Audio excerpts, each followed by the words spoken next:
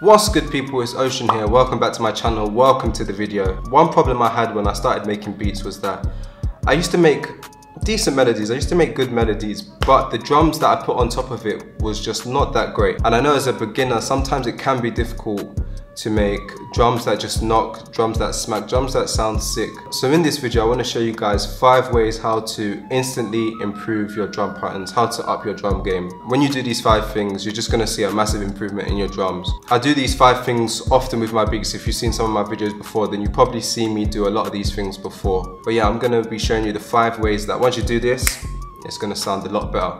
But before I get into it, hit that subscribe button right now and join the family. And if you haven't done so already, hit that bell notification right now. So every single time I post a video, you get a notification and you won't miss another one. And with that being said, let's get into these 5 ways. Ocean gang go drown. I've got a beat here that I've started making, but I haven't finished it. There's many things that I want to do to this to make these drums a lot better. Right now I've got the snare, I've got the hi-hats, I've got the kicks, and I've also got an 808 in there and the melodies. But I still need to add a few more things. So here's what we're working with so far. I'll just play the melodies.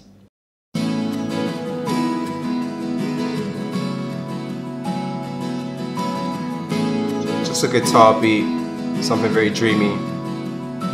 And then we've got the clap, the hi-hats, the kick, and then the 808.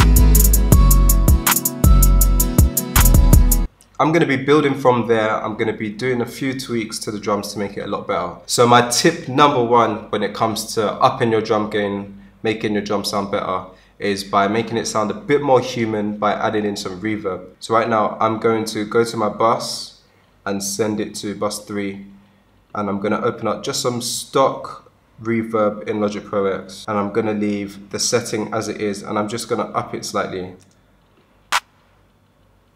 So now it sounds a bit more atmospheric. It doesn't sound so rigid. So together. And I'm also going to add some reverb into the hi-hats as well. Just a touch.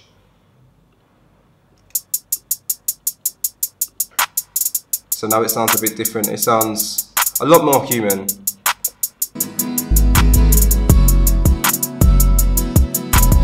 The main reason why I like to add just a touch, a bit of reverb to my snares in particular, is because it just makes it sound a bit more spacey, a bit more atmospheric. And it also makes the sound a lot more full in the beat.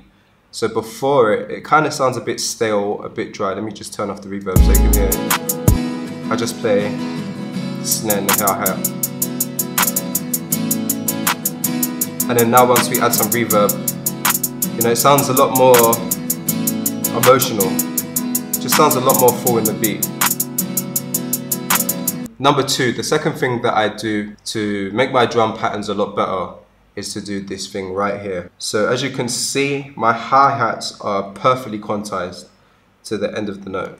I can press Q and it won't even move because it's perfect. But instead, I don't want it to sound so robotic and so rigid. So what I'm gonna do, I'm gonna Command A to control everything. I'm gonna zoom in and I'm gonna move it slightly offbeat, but not too much, just a touch. So right there. So now if I play it, you can hear the difference now. You might be thinking, why would you move it off time? If you put it on time, it's going to sound better, right?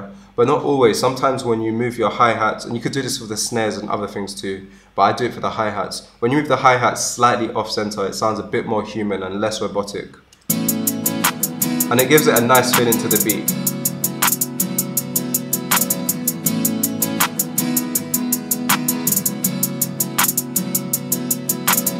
Step number 3 to make your drums a lot more interesting is to pitch your sounds. So I've got my hi-hats open here. I've got a few rolls in there, but everything is the same note. Everything is just the same. It sounds good, but we can make it a bit better. So what I'm gonna do, so I'm just gonna listen to my hi-hats and find a place where I can change up the pitches.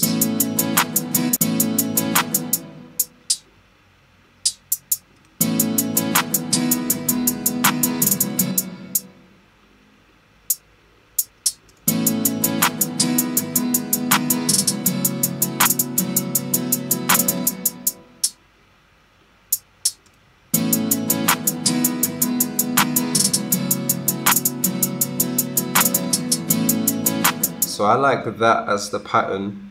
I've pulled down a few of the hi-hats into a lower note, pull this one a bit further. I think I'm gonna split the hi-hats here.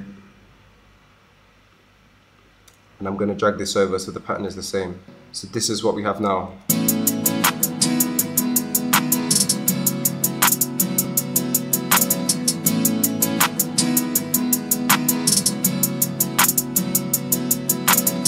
With the hi-hats pitched, we have some nice variation. Just gives the beat a different feeling. It doesn't sound so samey. Step number 4 to improving your drum patterns is that you need to add in some perks, add in some more sounds. So right now I've got the snare, the hi-hat and the kick.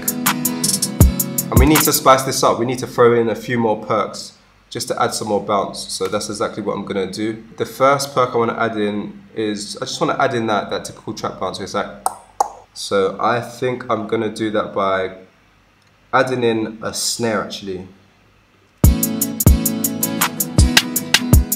And I'm gonna turn this right down.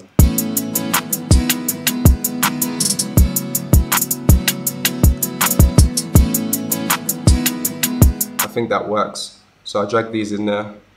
And one thing I wanna do is actually use my tip number 1, which is to add in some reverb. So I'm going to send it to the bus, drag some up.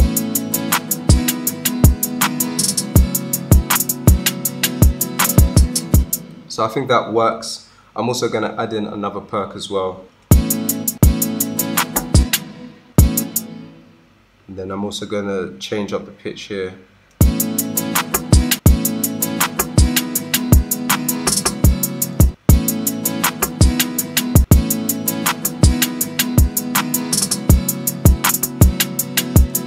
So I like that part for the first 2 bars, and then I'll switch it up.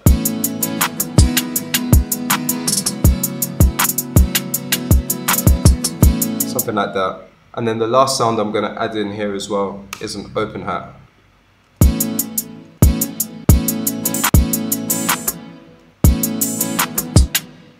Let me turn that down.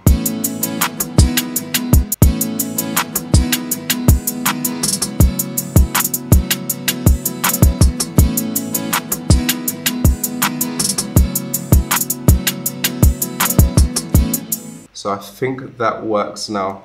We've added in some perks to give it a bit more bounce, a bit more variation. It's not so boring now, it's not just the kick and the snare. We've added in a few different elements.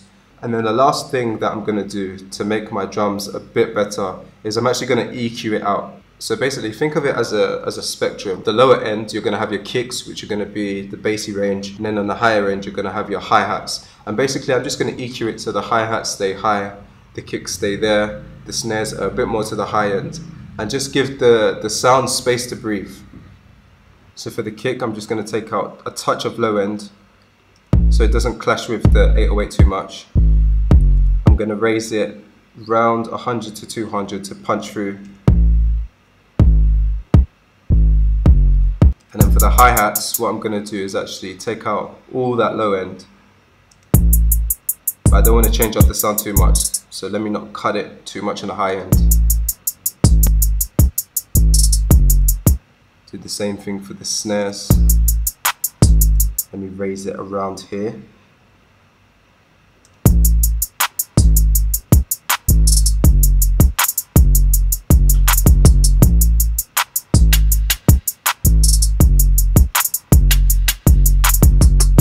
I think I'm gonna EQ the perk as well. The perk is gonna be more in the mid-range.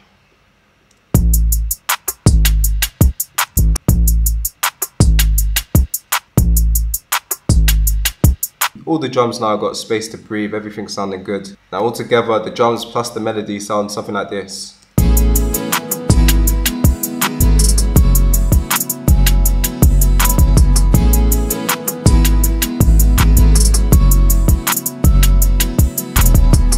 So yeah, those are my 5 ways on how to instantly improve your drum patterns. 1, you can add in some reverb to make it sound a bit more atmospheric, a bit more human. 2, make the drum sounds, in particular the hi-hats, make them a touch, just a touch, a smidgen offbeat. So again, it sounds a bit more human. 3, change the pitches, change up the pitches of your sounds. 4, add in some perks, add in some variation right there. And then number 5, EQ the drum so every sound has some space. I hope you guys enjoyed it. I hope it helps you improve and up your drum game patterns. Let me know what you guys think in the comments below. And yeah, shout out this person from the last video. Thanks for commenting, I appreciate your comment. And yeah, that's about it for this video. I hope you guys enjoyed it and I'll see you in the future.